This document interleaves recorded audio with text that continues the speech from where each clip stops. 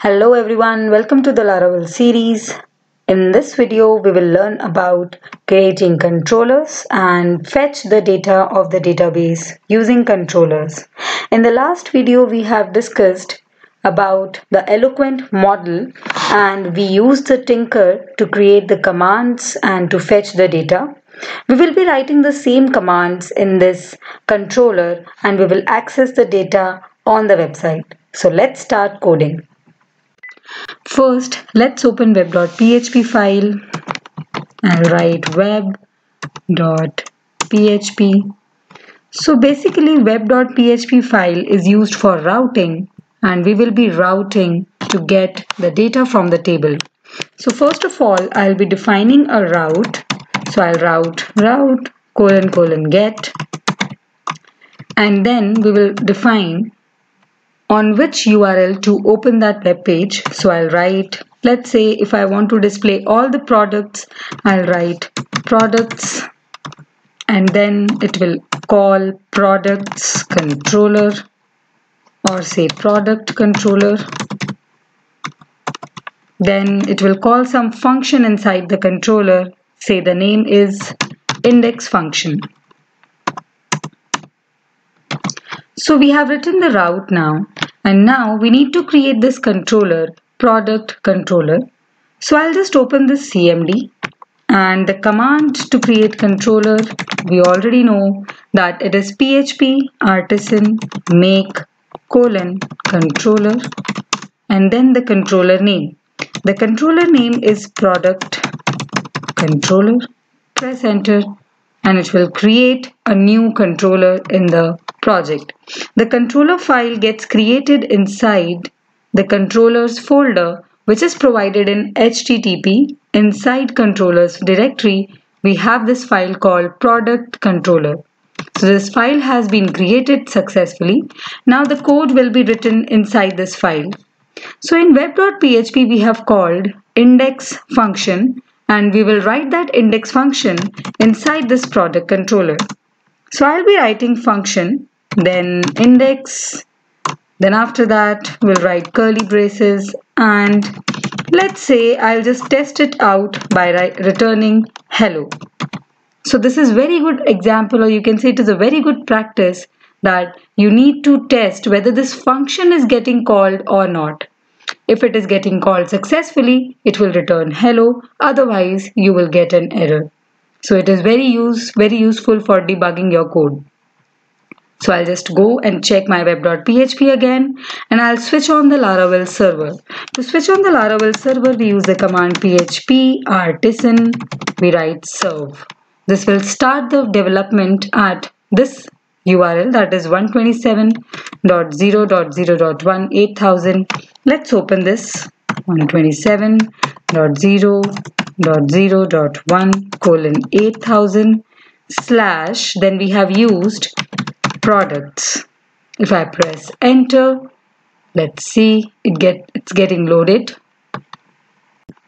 So I got the result as hello. That means my function is getting called successfully and I can change the code now.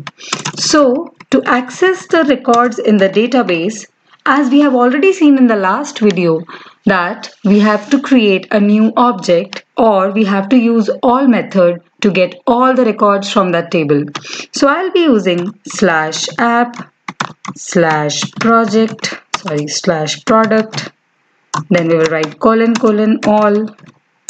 This all function will get all the records from the table and let's store it inside some variable, say products. So I have stored it inside some variable and I'll be returning this variable on the browser.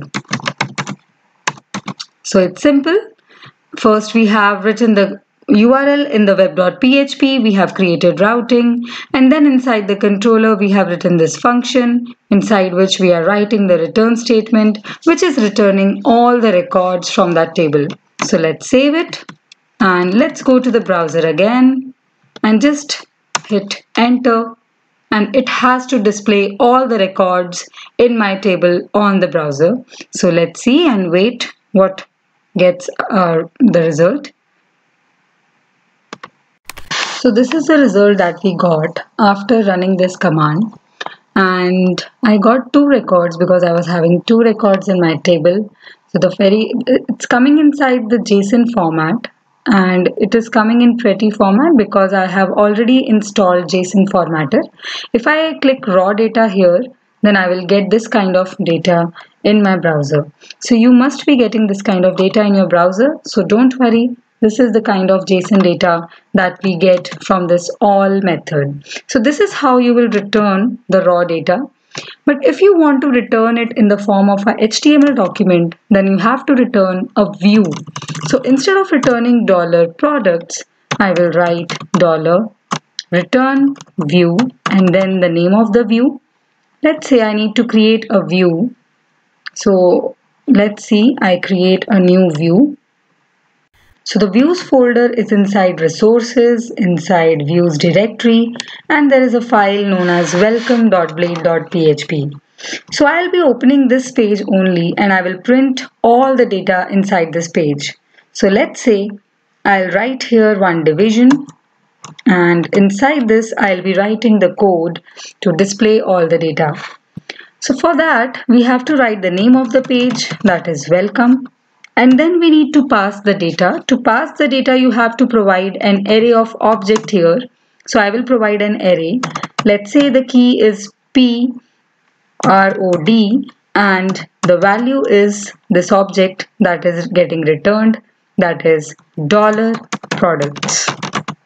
So it's very easy to pass data to the view page. We just need to pass an array to this welcome page. And inside this welcome page, we have to print the value of that object. So whatever is returned from this is an object, and we need to print any one column value to it. Let's say I'll write $prod and then I will print the name of the product because the column name is NAME name. So I will be using that column name here. If you want to print description also, you can print description as well, like $prod and then you can write description. So it will print the description of the product. So this is how you will create and you will pass the data into the view page. So let's see whether we are getting the data or not. So let's refresh this page. So as you can see, it is giving me an error. Oops. So this error is coming that name property does not exist. Let's go to the code again. And the error is okay. So basically it is returning all the records in the form of an object. It is an array of objects. So we are passing array of objects as an array to this page. So we have to write here a loop. So to loop, we have to use @for each. We will be using for each loop, and inside it, we will be writing whatever we are passing from this page, that is $prod. So I'll write this $prod as $p, let's say, and now here I'll be printing $p and $p description. So this is how you are going to print the values when you are passing it to a view page. You pass it using the array and you print here using for each loop. I forgot to end this for each loop. You have to end this for each as well. This is the syntax provided for Blade, and if you don't know Blade, we'll be shortly uploading the video on Blade template as well. So don't worry, we'll learn that also. So let's try and execute again. If we are getting all the products on the view page, welcome. So yes, we are getting all the names and the description of the products in this view page. If you need to write it in the next line, you can use the break or the next line tag also. If I write the break tag, it should work and I should get the product names in the next line. So I have two values and I'm getting those two values here. So this is how you will show the values on the web page using the controller. So in the next video, we will be learning about resource controllers and how we can code using resource controllers.